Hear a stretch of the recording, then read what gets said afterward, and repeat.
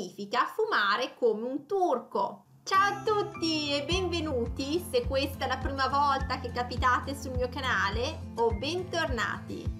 In questa lezione faremo un quiz sulle espressioni idiomatiche che utilizzano le nazionalità in italiano.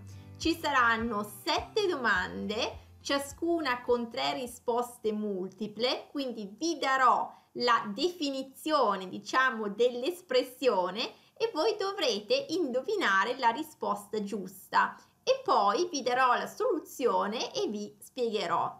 Vi ricordo che potete regolare la velocità del video se parlo troppo lentamente o se parlo troppo velocemente, premendo sulle impostazioni in basso a destra sulla rotellina, e oltre a sottotitoli in italiano ho preparato anche sottotitoli in inglese, francese, spagnolo e russo se ne avete bisogno. Allora, per ogni domanda avrete 10 secondi per pensarci, ma mi raccomando, se avete bisogno di più tempo, mettete pure il video in pausa quando faccio partire il timer e poi, dopo i 10 secondi, vi darò la soluzione. Allora, siete carichi? Iniziamo con la prima domanda. Cosa significa fumare come un turco? Allora, è A, fumare tanto, oppure B, fumare poco, oppure C, fumare il sigaro. Al via con 10 secondi.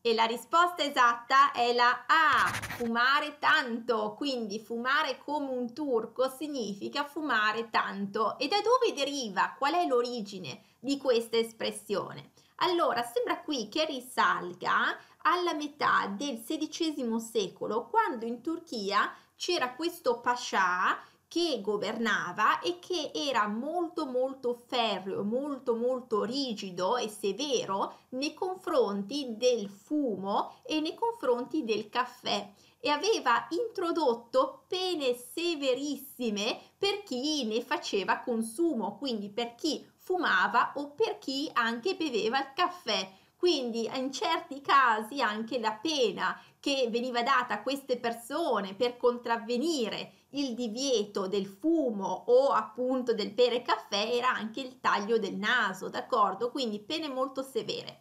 Poi, dopo la morte del pascià, i turchi ricominciarono a fumare, ricominciarono a bere caffè, però possibilmente anche in maniera più eccessiva come reazione al proibizionismo, insomma, e ai divieti che avevano subito durante il periodo di governo di questo pascià, d'accordo? Quindi questa è l'origine dell'espressione fumare come un turco, quindi fumare in maniera eccessiva, fumare tanto. Possiamo anche dire fumare come una ciminiera, quindi quando una persona fuma tanto si dice anche che fuma come una ciminiera, ed è in realtà anche la traduzione in inglese, in realtà di fumare come un turco, si dice proprio to smoke like a chimney, ok? Quindi si può anche dire fumare come una ciminiera. Allora, passiamo alla domanda numero 2. Cosa significa piangere in cinese? Allora, significa A, piangere in maniera eccessiva, oppure B, piangere senza motivo, oppure C, piangere fingendo.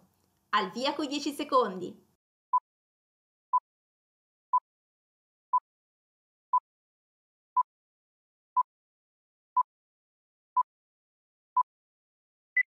E la risposta esatta è la C, piangere facendo finta. Quindi piangere in cinese, si dice anche piangere in greco o piangere in turco. In realtà non sono proprio convinta del significato, dell'origine. Perché diciamo piangere in cinese o piangere in greco o piangere in turco e non diciamo piangere in italiano, piangere in francese o piangere, non lo so, in spagnolo?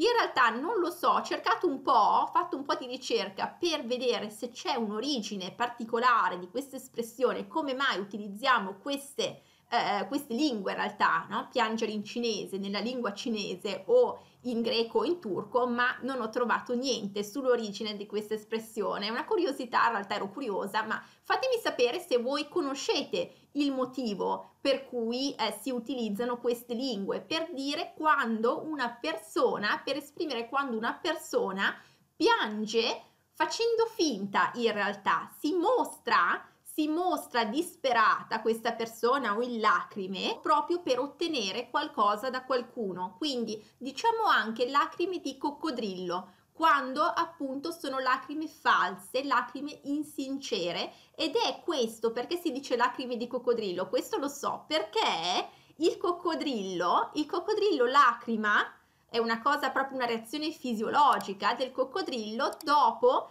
aver divorato le proprie prede, ok? Quindi questo appunto lacrime di coccodrillo, oppure piangere in cinese, piangere in greco, piangere in turco. E in realtà proprio in inglese la traduciamo questa espressione come crocodile tears, ok? Passiamo allora all'espressione numero 3.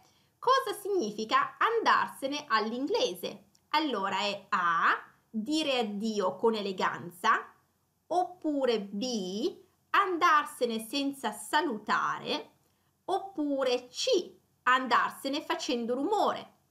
Al via con 10 secondi.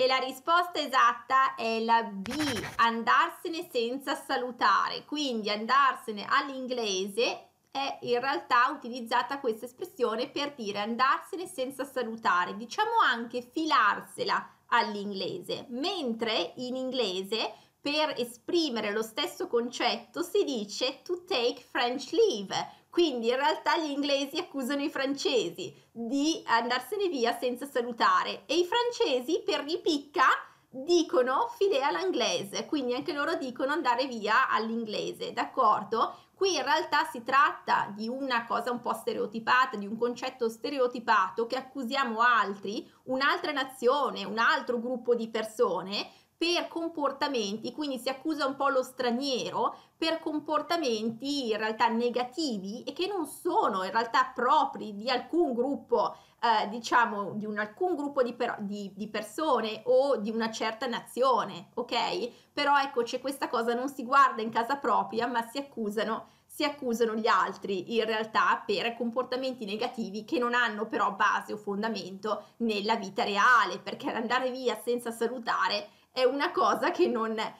varia a seconda della nazione o del gruppo di persone, è un comportamento in realtà comune, ecco, che si ritrova un po' in tutte le nazioni, giusto? Che uno va via senza salutare. E niente, fatemi sapere tra l'altro nella vostra lingua se esiste questa espressione e se si accusa qualcun altro, una persona di un'altra nazionalità per andare via senza salutare. Scrivetemelo nei commenti. E niente, allora passiamo alla domanda numero 4. Cosa vuol dire in fila indiana? Allora è A, in fila per uno, oppure B, in doppia fila, oppure C, a gruppi di 3. Al via con 10 secondi.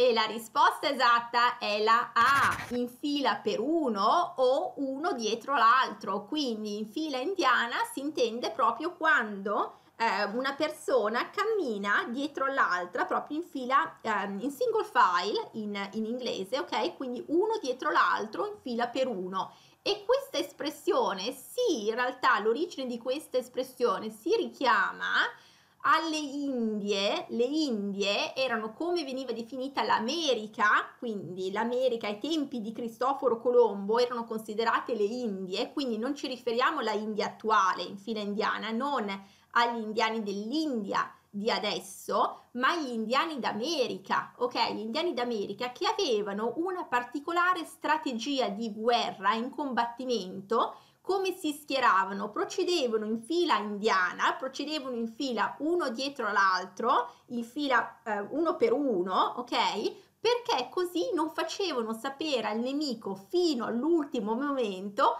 come si sarebbero schierati in battaglia, quindi era proprio una strategia militare, d'accordo? L'opzione B invece in doppia fila si riferisce al modo di parcheggiare la macchina, perché quando una macchina è parcheggiata in doppia fila, allora sono due macchine in doppia fila, sono due macchine parcheggiate di fianco all'altra, una di fianco all'altra, che in realtà è vietato parcheggiare così, d'accordo? Quindi questa è la doppia fila.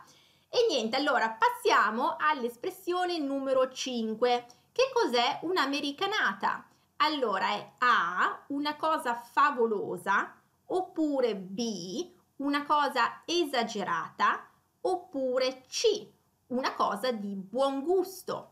Al via con 10 secondi.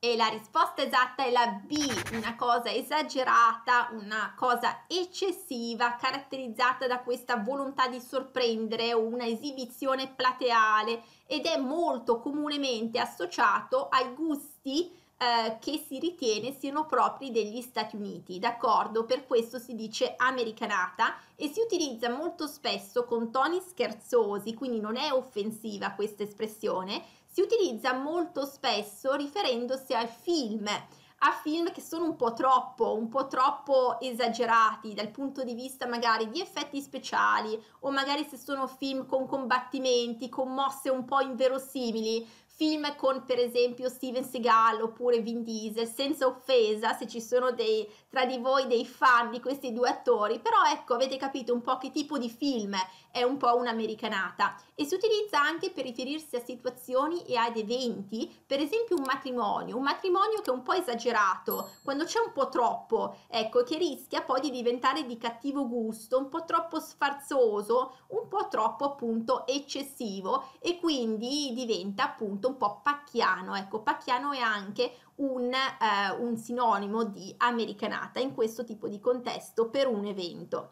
E passiamo allora all'espressione numero 6, la chiave inglese. Qui si tratta di un oggetto in realtà, la chiave inglese. Mi sapete dire tra A, B e C qual è la chiave inglese? Allora è A, questo oggetto qui, oppure B, oppure C, questa qui. Allora, via con i 10 secondi.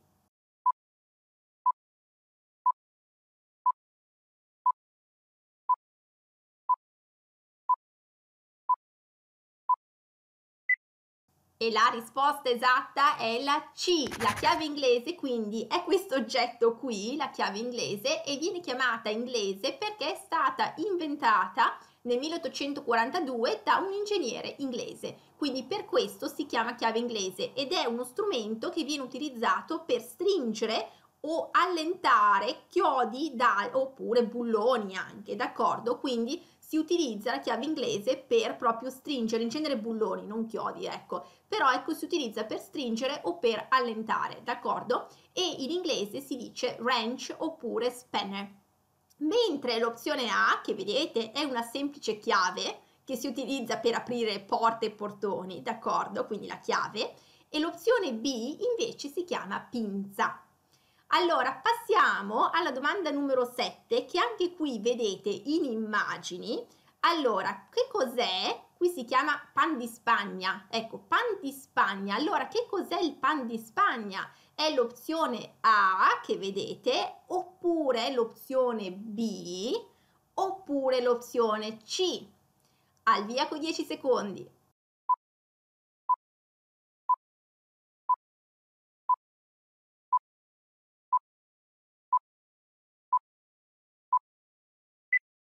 E la risposta esatta è la B, quindi il pan di Spagna in realtà è una pasta base che viene utilizzata molto spesso nelle torte farcite oppure nelle torte a strati, d'accordo? Quindi torte a strati o torte farcite, proprio per fare gli strati, diversi livelli, ecco, della torta, e viene tradotto in inglese come sponge cake, d'accordo? Quindi questo appunto è il pan di Spagna. Pan di Spagna, che mi direte, ma viene dalla Spagna, è per questo che si chiama pan di Spagna? In realtà no, è una creazione italiana il pan di Spagna e si era originato, questo deriva dalla metà del Settecento alla corte. In realtà nella Repubblica di Genova il marchese Pallavicini era stato invitato, era l'ambasciatore della Repubblica di Genova ed era stato invitato dalla corte spagnola a un ricevimento e così si era portato dietro il suo seguito e aveva assegnato il suo pasticcere di fiducia di preparare appunto una torta, una creazione un po' nuova, e quindi il suo pasticcere era venuto fuori con l'idea del pan di Spagna, d'accordo? Appunto con questo impasto che non era chiamato poi pan di Spagna ai tempi. Quando poi la corte spagnola l'ha assaggiato, allora è rimasta piacevolmente stupita da questa consistenza molto soffice, leggera, da questo gusto delicato, d'accordo? E quindi poi la creazione è stata chiamata pan di Spagna proprio in onore della corte spagnola che l'aveva apprezzato così tanto, d'accordo? Quindi questa appunto l'origine del nome pan di Spagna, ed è semplicemente fatto da farina, zucchero e uova, d'accordo? Quindi il pan di Spagna. E niente, allora invece le opzioni A e C, allora la A è la pasta frolla, che viene utilizzata molto spesso come base nelle crostate, la pasta frolla, quindi una pasta con parecchio burro, la pasta frolla come impasto, mentre la C è la pasta sfoglia invece, che viene utilizzata per esempio nella millefoglie, che è questo tipo di dolce qui, la millefoglie, oppure anche in altri dolci di pasticceria come per esempio i palmier, che vedete qui, anche questi sono a base di pasta sfoglia, o si utilizza anche nelle ricette salate come per esempio in diverse torte salate, d'accordo?